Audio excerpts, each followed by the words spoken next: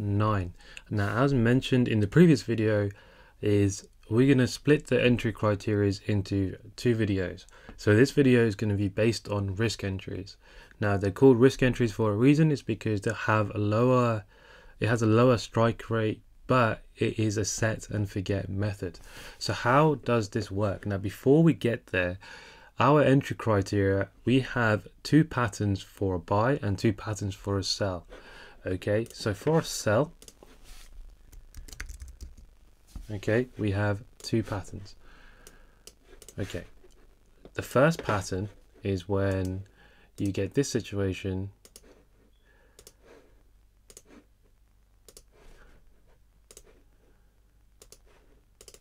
Okay, and the second situation is when you get this.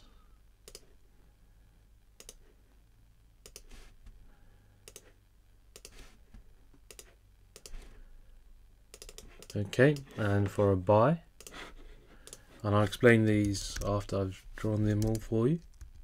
So for a buy, we're looking here. Okay, so the first pattern is that, and the second pattern is, have I drawn this too close? No, it's fine. There we go. So let's talk about the sell to start off with. So the first thing we need to see is what is happening. So we have a break of structure. Now remember, if for a sell, when price is already continuing like this, when it's a break of structure, it could be potentially grabbing liquidity. But remember, if it's coming down, because remember the structure, there's liquidity above the highs and the lows. So this is grabbing liquidity from the previous high and then breaking structure. The only way to confirm if price is changing in trend is if we have another break of structure here. However, we can have an entry point here, okay, because there is going to be an OB which broke the structure sitting here, okay, at this point. But there's also an OB, there's also an OB sitting here, right? So we can have another entry sitting at this point. Now, in terms of entries, this is entry number 1, which is, I'm just going to put, actually, you know what, I'm going to do it like this. So, no, that's really bad. So entry number 1 is here, and entry number 2 is there.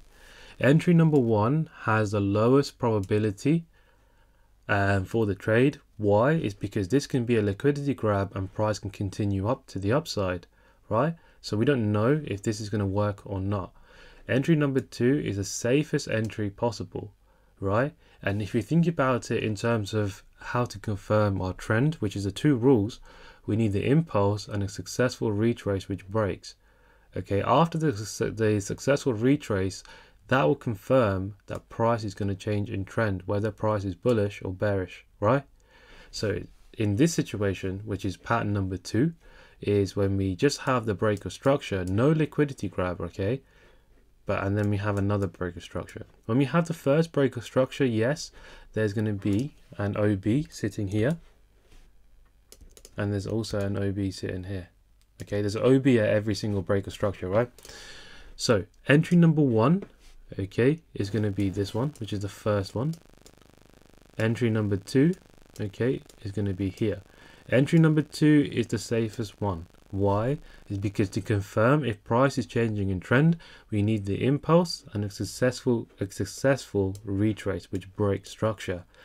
But that does not mean we can't take an entry from entry number 1. It just is telling you that the probability of 1 working is lower than number 2. So the safer entry is always going to be number 2, right? But using number 2, the risk is that you may miss the trade, but it's the safest option. So as a trader, our first thing should be preserving capital. So just bear that in mind. In terms of looking for a buy, the same situation. So we're coming down, for example, from up here, yeah? So we are grabbing liquidity from down here as well as up here. So we don't know at this point if price is going to change in trend or not, but we have broken structure here. Okay, our first entry can be at the OB, which caused the break of structure. Okay, that's number one. Our entry number 2 is the same, right? It's after the next break of structure. Same thing, entry number 2 is a safer entry than number 1. Why? It's because we got the impulse, the successful retrace which breaks the structure. That's why number 2 is the safest entry to use. However, again, we can take the entry off number 1 should we wish. Okay, and it's a personal preference, and in terms of your risk appetite, how you want to play that. Pattern number 2 for a buy is basically the same as a sell, where we don't have the liquidity grab, but we have a break of structure and break of structure. So we can look for to enter at the first break of structure, which is happening here, and then we can look to enter at the second break of structure, which is happening there. Okay, so we can look to enter here. So entry number 1 is there, and entry number 2 is there. Again, entry number 2 is a safer option than entry number 1. Why? It's because we don't know if it's just a liquidity grab. Okay, we don't know if this is a liquidity grab from the previous high and then coming down again. Okay, we don't know that. That's why. But this is the only pattern that we are going to be looking for a buy, and that's the only pattern, only 2 patterns, right, for a sell. That's the only thing you need to train your eyes for, as well as understanding the 2 rules, okay, and implementing the 2 rules into this to make that, you know, to build in the story for every single trade that you take. Okay, now I'm going to explain this again in the confirmation entry video again, so we can reiterate why. We can reiterate this again, because this is the only thing that we are looking for. Okay, so what is a risk entry then? Okay, so let's look for a sell to start off with. So let's look at pattern number 1. So pattern number 1 is this one. So what a risk entry essentially is so we've got 2 entries. We've got one entry sitting here, and the second entry is sitting there. Entry number 1, which is this one, is got the lowest probability, but entry number 2 is a safer option. Now, in terms of risk entries, how you would do it. So say this whole thing is on the 4-hour time frame. What you do is when you have a 4-hour OB, which is sitting there and here, okay, remember, in terms of refining the OB, you will refine that OB to as small as you can, right? And then all you do is place your entry at either the open or the 50%. Or if you get a wick trick, you use the wick trick. Okay, and then you'll place the order after the break of structure and then wait to see what happens. Same thing again here. You would find your 4-hour OB or daily OB, whatever OB you have, but you'll place your order and refine the OB as much as you can to give you a good stop loss, and then you place the trade, right? And then hopefully you're going to set and forget the order and let it go. Simple as that. That is basically what a risk entry is, right? The difference in terms of risk entry and a confirmation entry will be explained after you'll understand it after you understand what a confirmation entry actually is.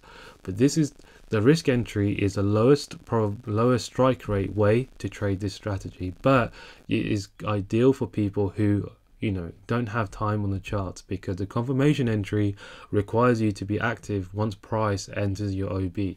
So in terms of your higher time frame, the 4-hour and above is your higher time frame. Okay, that should provide your higher time frame buyers. So say for example on the 4-hour we have the first break of structure, we can look for a risk entry sitting in here. So we can refine this OB as much as we like and then place the order and then set and forget. Okay, the only thing that's going to invalidate this order is if this low gets broken without price getting there. If this low gets broken, right, without, say, price never even reached there and broke structure, our new range is going to be from here to here. So we're going to be looking for an entry point there. Okay, and this one's going to be the safer entry. So this one, even though it's a risk entry, you have the higher probability to wait for this one and enter the trade here. Okay, using a confirmation entry will give us an opportunity to trade option number 1 with confirmation to increase the probability, but it makes sense in the next video. For a sell, for a buy, sorry, exactly the same thing. So when you have this situation, okay, we've got entry number one, which is here, and entry number two. So you locate the OB, which caused the break or structure, you refine it, and you place the order. You place the order and you basically set and forget until your order gets triggered, and you wait for the range to be broken. Once the range is broken, you can move your stop loss to break even, or you can set that as your target, or so on. It's completely up to you how you want to do that, right? And then you've got entry number two, which is here. Exact same thing. You locate the OB, which caused the break. You set your order. You refine that. Then you set your order at either the open or the 50%, and then you wait for that to trigger, and then you continue the move. Okay, you just set it and forget. That's the benefit of this strategy of using it this way. You just set and forget. Simple as that. So what invalidates your order? So say, for example, we'll look at this example again. If you have, for example, so you break structure, right? Now that you've broken structure, you locate which OB caused the break. You refine that. Say you refined it from the 4 hour to the 5 minute OB, for example. Okay, that is your 5 minute OB. So you're going to set your order here. Okay, let me just use this for the second. So you're going to set your order there. Now the only thing that's going to invalidate it is if you create a high, for example, which doesn't reach but then break structure, you've invalidated the trading range, which is from the OB high to this low that was created. So now that you've validated it, your new range is going to be this one, and you're going to focus on this OB now. So that's going to be your new trading range. So you can ignore the order, you can get rid of that and place a new order from this OB here. Okay, and this is going to be entry number two. Okay, this is going to be entry number two, and you can wait for this to trigger and for it to continue to come down. Simple as that. Using a risk entry, essentially just finding the OB, refining it, and then placing the order and setting and forgetting. That's literally all it is. Same thing for a buy is if we're in this situation where oh wait, I drew that wrong, sorry. Say you're in this situation, okay, you got the first break or structure, you've got your OB here. Price didn't come to this OB, but it broke the range low, which was this range from here to here. So now that we've broken that, this is now going to be your new range, okay, that's formed. So your OB entry is going to be from there. So you can place the order at either the open or the 50% of your refined OB and wait for one of them to trigger. It's up to you which one you want to use. Okay, remember from the previous video. So let's look at a trade example of a risk entry. So how is this going to work? Let's move back to here. Okay, so we've just broken structure, okay, on this. So this is our first structure break. We're going to locate which OB caused that break. Okay, we're going to highlight this OB as being the most extreme OB here. Right, let me just make this. Okay, that's the lowest point. For example, we go from the daily. Okay, this is your daily OB, and we've just broken this structural high, that's this wick, right? We go down to the 4 hour. We can refine that 4 hour down to this one, right? We still break structure, but in terms of the trading range, your trading range is from here. Let me make that different actually. There you go. Your trading range is from there to this point here, okay? That high that's been created. Now, until this high or low has been broken, that's going to invalidate this order. So what we're going to do is we're going to refine this down as much as possible. Now, generally what you do is you can use a replay tool, find your OB, go down the time frames and refine that down to as low as you can until you find a refined OB. So you keep going down and try find a clear OB that's not been mitigated. Okay, remember you want one with a clear imbalance as well. Generally, sometimes you can trade without the imbalance, but personally, I don't like that. I like to have a clear one that's not been touched. So for this example, there's actually one on the 30-second time frame, okay, which we can see right there. Once you identify where your OB actually is, you can actually mark this out, right? So the high's already been marked. Let me make this a bit thin. Okay, you can now go back to your time frame that you were going to set the order for anyway. Let me go back to where price was at the moment of setting the order. Okay, oh, sorry. Okay, now that you've identified your refined OB to this point here, okay, all you do is literally you set your order. So you set your order, there you go, you set your order at the open of the OB or the 50%. It's completely up to you, but at this point there's no need to use the 50% because the stop loss would have been, if you put it below, so my minimum is 2 pips. You could have had a 2 pip stop on this one, right? If you had a 2 pip stop, you could place your target at the next high. Now in terms of the entry pattern, what can we see is, in terms of what's happening here, right, we created this move up, okay, and then we had another break of structure. So we are entering there because that is our entry pattern from here. Okay, we're following the break of structure. There's no liquidity grab here. One thing I forgot to mention is when you see a liquidity grab, we mark that as an LG.